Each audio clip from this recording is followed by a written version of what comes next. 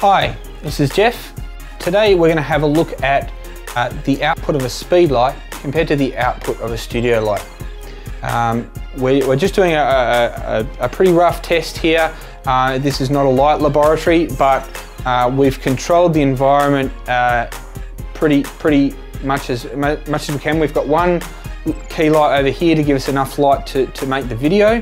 But what I'll do is, Mike, if you can just take a photo at f5.6 ISO 100, we'll get an idea of the ambient light in here as a reference point.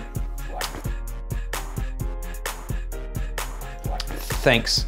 Okay, so what we're going to do is we're triggering the YN565 Speedlight, which has a guide number of 56. What the guide number of 56 means that we should be able to get a correctly exposed shot from 10 feet away at f5.6. So distance times f-stop equals guide number. Now, we talk in feet and we talk in ISO 100 because guide numbers have been around since the film days when everything was measured in feet and ISO 100 was a much more common exposure. Mike, if you can just take a shot at ISO 100 f5.6 so we can get an idea of whether that's measuring up.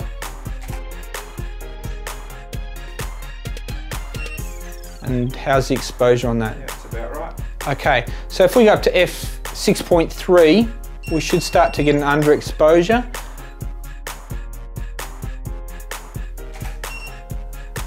Is that starting to struggle? Usable, but still could be better. Okay, so you know, it would be overstating the fact to say that we're getting correct exposure and at 6.3, and thus it's not a guide of 63 because it's not 6.3 at 10 feet, it's 5.6 will give us a correct exposure, and thus we've got a guide number.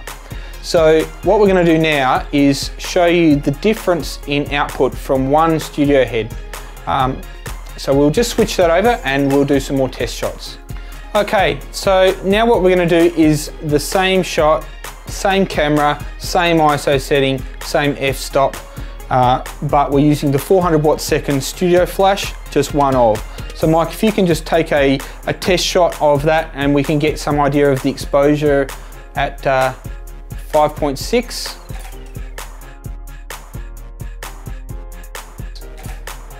And that's a lot more light. Wow. Okay, so let's jump straight up to 9. We'll skip a couple there because we know that this is going to be a fair way up, but that's just a side-by-side comparison. F9. So at F9,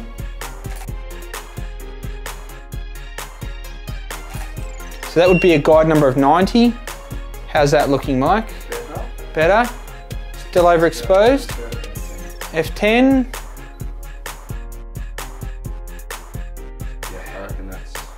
So if we're talking F10 at 10 feet, we're talking about a guide number of 100 compared to a Speedlight of guide number 56.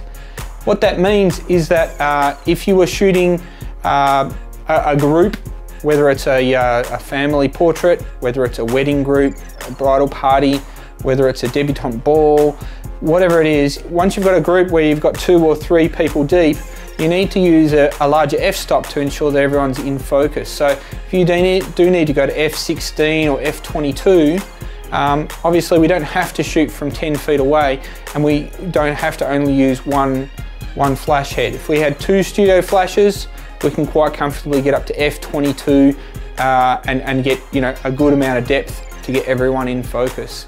The other benefit of a studio flash over a Speedlight is that you're talking mains power. We're not going to run out of power, run out of batteries, you know, 200 shots through. If you're pumping it at 400, at full power, you'll probably get about 400 shots out of a Speedlight if you're using good quality PROLUX batteries. If you need to shoot more than that, you need to be changing batteries somewhere along the way. They don't slow down either. You know, once you get to the end of your life of your AA batteries in a Speedlight, you start to get a longer flash recycle. Doesn't happen with your studio flashes. They can keep firing at that power level. You can do 10 of those shots in 14 seconds. So a lot faster refresh when you're talking big numbers. So there are a lot of benefits of a studio flash over a Speedlight.